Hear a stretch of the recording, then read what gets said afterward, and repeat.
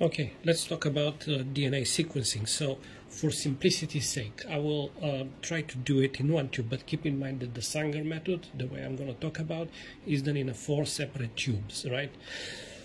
So just to save time, I'm going to do it in one tube. So we start with a piece of DNA, and we would like to know this sequence. So before that, we have to have a startup point, and that is a known sequence, and we design a primer to it. How do we do this? This is completely separate issue, so let's not talk about it. But we have a primer already to indicate where we start. Then in the reaction mix, as for every PCR, we add A, T, G, and C. However, A, T, G, and C come in 2 separate types. One are regular DNTPs, in which we have a hydroxyl group at the 3' stage, so the chain can grow, right, by 3'. And the DNTPs are a fluorophore tag. They have a different colors, and they don't have the OH group on 3rd position. So when this gets incorporated into the chain, it's going to terminate, and the product is going to fall off.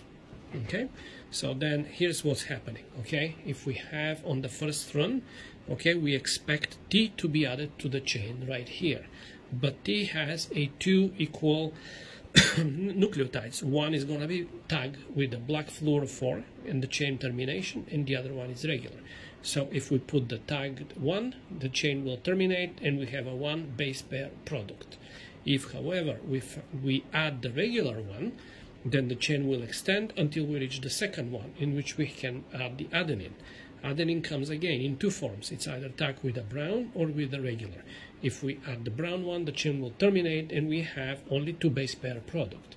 If we add the regular one, the chain will extend, and now we have to go to the C, or the 3rd base.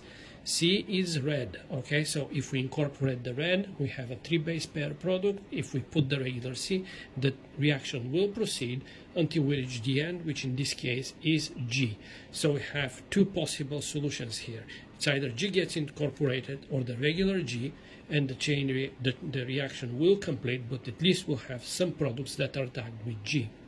So then we have all this, put them in capillary loop and let them go with the electrophoresis, and they're going to move according to their molecular weight. So the first one to enter is this one, then the 2 base pairs, then the 3. Hit it with a laser, and the computer is going to read the fluorophore and gives you the complementary sequence. All you have to do is convert it back, and you will know the sequence.